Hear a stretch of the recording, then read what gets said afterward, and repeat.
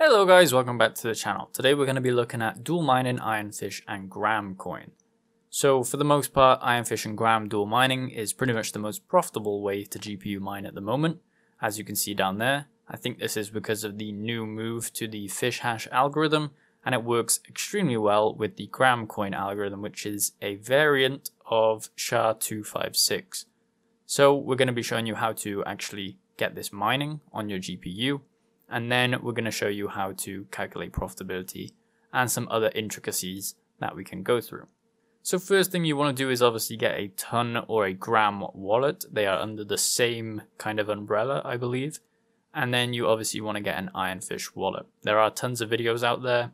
I'm pretty sure Serpent Tech is got a video on this. A bunch of other crypto mining YouTubers have got videos on how to download and install the wallet and obviously get a wallet address from there. So go over to their channels, give them some views and get a ton or a gram wallet address that you're obviously going to want to mine to. And then Ironfish as well, same goes for that.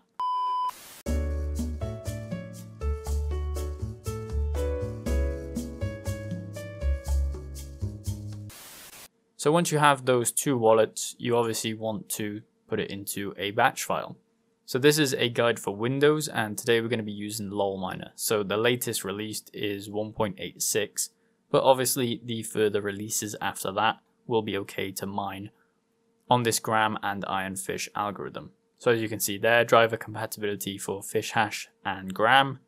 As you can see, NVIDIA 10 series and 16, NVIDIA 20 series, 30 series, 40 series, and then these AMD series as well. So there are also other mix match that you can go with. You can go with Lithium, Carlson, Pirin, Radiant, and then Gram. We're going to have obviously Gram in this video, but it pretty much works out the same way for all of these on how you do this video. So if you just want to replace everything that I do in this video with an Lithium wallet or something like that, then you can do. So once you downloaded lolMiner, we want to actually come down and we want to look for one of these dual mineable batch files. So this will give us an indication of kind of how we can set up the batch file. If we go into one that's not opened already, we click more info and run anyway. You can see here it requires us to put in this dual mode for the parameters and dualuser. And then we obviously enter the mode we want to go into, so what coin we're doing. So this is Carlson Dual, but there will be a different one for Gram coin, so keep an eye out for that. And then there's extra parameters that we can add on here. So the main way that I would do it is I'd take these, I'd delete out all of this, so we just cut that there. And then we would replace these with either Ironfish here or Ironfish on the dual mode, or you can do Gram coin here and then Gram coin on the dual mode. It really doesn't matter which one or order you put it in. So this is my setup for what I had just mining quickly and just to go through the setup and record some of the footage of us mining. So we have lolMiner at the start. The first algorithm is FISHHASH for Ironfish. And then we have the pool, which is going to be hero miners today. So we just got our stratum right here. And then if we go over to the user, this is our wallet address and then our worker name. And then it comes over to the dual mode here. So you have to have this put in. Now the dual mode is actually TONDUAL. So this is what you need. It's not Gram, it's TON and then dual. And then you put in the dualpool, which this is going to be the stratum. 4 pools on Gram coin. I believe that there's only about 3 if we look here. So there's Ironfish.ca, which is in Finland and Germany. So that's going to be closer to me. That's why I'm mining on it. And I haven't actually checked out these two, but gramcoin.org and ton.ninja might be a place to go as well. If you go over to icemining.ca, you can see here they have lolMiner and then the stratum ton.hashrate.to 4002. So this is the port. And then the very important thing that you want to add is this --ton-mode 6. So this allows you to get onto the Gram system. Now, the only problem that I have with this is there's 30% fees on it, which is extremely high because most of them only charge around 1% for other coins. So we have that input here, as you can see, stratum and then the pool and the port and then the ton mode 6. It doesn't really matter where you put this. You can put it at the end of the batch file or you can put it in right here. It doesn't matter. And then obviously the dualuser, this is your wallet address for Toncoin. And then we just have an extra parameter for the fan whilst we were mining. Now, when it comes to overclocking it, we obviously want to have it running as an administrator, but the overclocks, you kind of have to figure it out with dual mining. At any point, you're going to favor one algorithm over the other.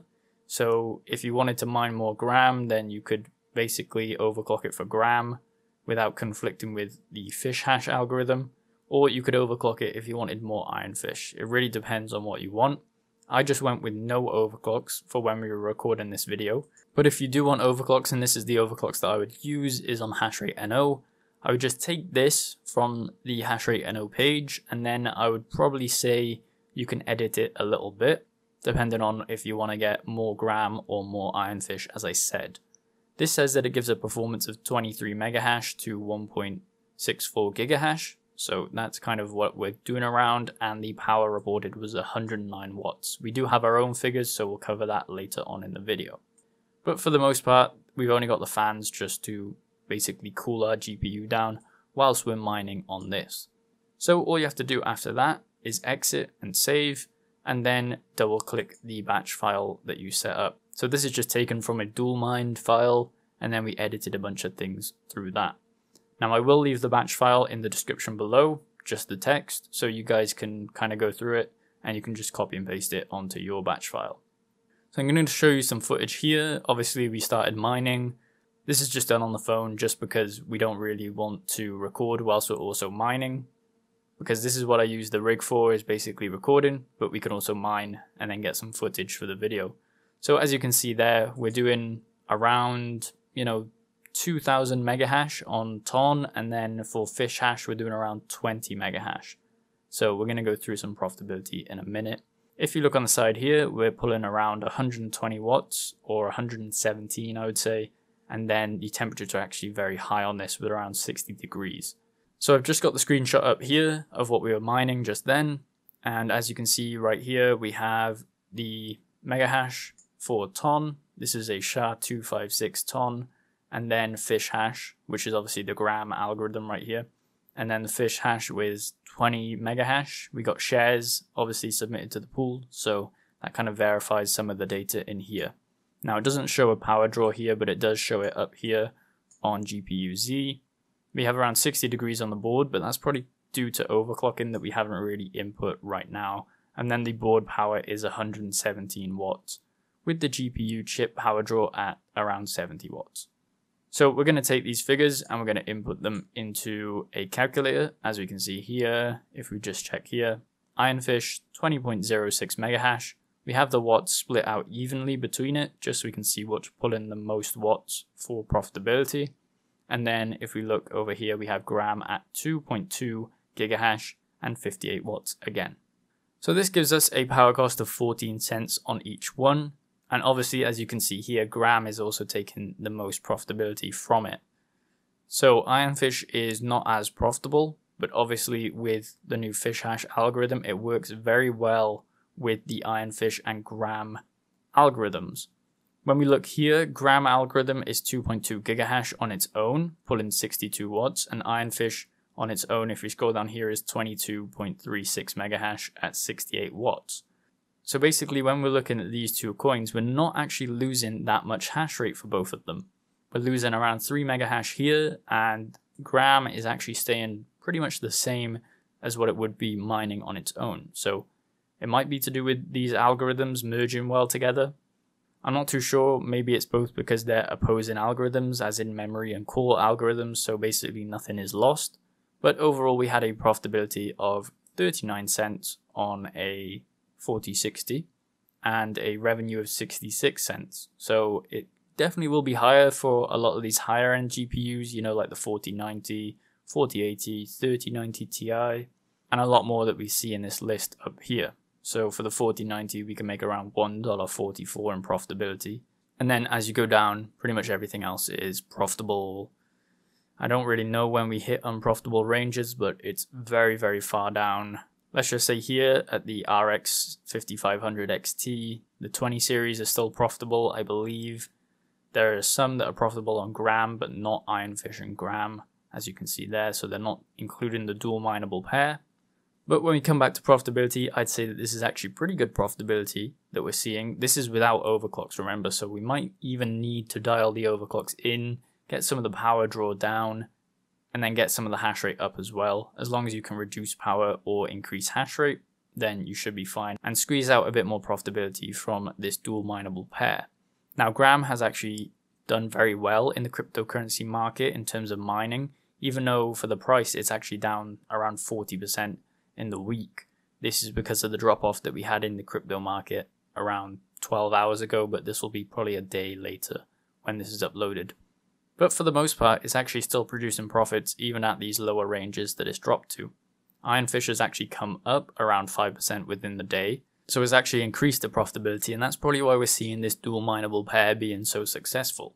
Now, there are other things that you can merge it with, as it says there. This is actually just changed to Ironfish and Pyrion. So there are a bunch of coins, as we said, in this lolMiner update that we can actually dual mine with. I might also stick it on a lithium, see how the hash rates work out on that.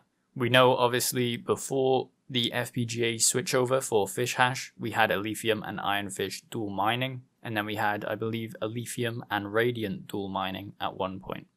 But you can add it into any of these, so a lithium and Ironfish, Carlson, Pyrion, basically the same algorithm to Ironfish, Radiant and Gram. I believe you might get similar hash rates because they're based on the same algorithm, but I think Radiant will pull a bit more power than Gram coin will. As I said, if you are getting stuck, come back to this video. The main thing you want to make sure is that it says ton instead of gram, so that's the dual mining mode, just because ton is under the same umbrella. And then you want to make sure that you have this ton mode 6 enabled in lolMiner. Obviously you can add overclocks at the end, but make sure that this is in there, otherwise it won't work for lolMiner. Also, for those using ice mining, you want to include the stratum+tcp. I know back here, if you look on hero miners, it doesn't include that, but for this you need to include it, otherwise it won't actually connect to the mining pool or to the port. So hopefully you guys enjoyed and you got mining this. Let me know what your profits are in the comments below, and make sure you like the video and subscribe for more content like this.